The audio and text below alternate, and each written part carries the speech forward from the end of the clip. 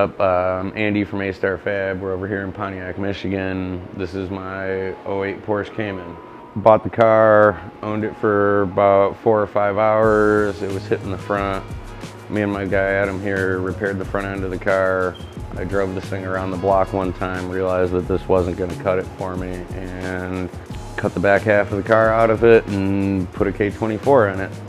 It's we were able to utilize the factory transmission. We've got an adapter plate from Kennedy Engineering. They did the clutch also. It's an old CRV K24 bottom end, and this is a TSX Z3 cylinder head. So it is a single port exhaust head. I really like the sound of these single port cylinder heads, so that was kind of the idea with it. Ease of packaging, ease of turbo manifold building. Built the engine loom for it. It's on a Link G4X Extreme. It's got a 3584 67 mil turbo on it. Set of 2200cc injectors. It's on E85.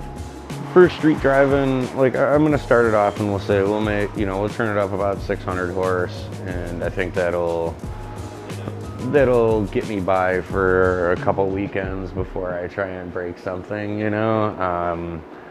We'll learn how strong the drivetrain is. So I've got like a 10.1 inch touchscreen monitor there, and then in the glove box there, that's a little Dell microcomputer. Just the idea here is that I can run the full-blown version of Link while I'm driving it, and if worst comes to worst, either A, I can tune off of the screen, or B, I've got at least like a remote USB plug-in. I can drag and drop data logs from, if I'm out just driving around, or, again, I'm a tuner, so there's no such thing as it's done. Yeah. It could always get better, so the more I can drive the car, and again, with building a street car for me, try out traction control or try out some new feature in Link that I don't know how to use, and then I'll get it to work on here and now. I can implement that into my customer's car.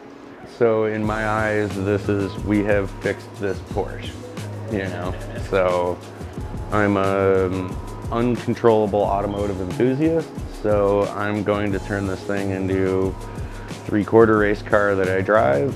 So to me, it only made sense to make it A, easier to work on, and B, put a reliable power plant in it. So coming from my Honda roots, the Honda motor only made sense. I want it to run good, so the Link only made sense,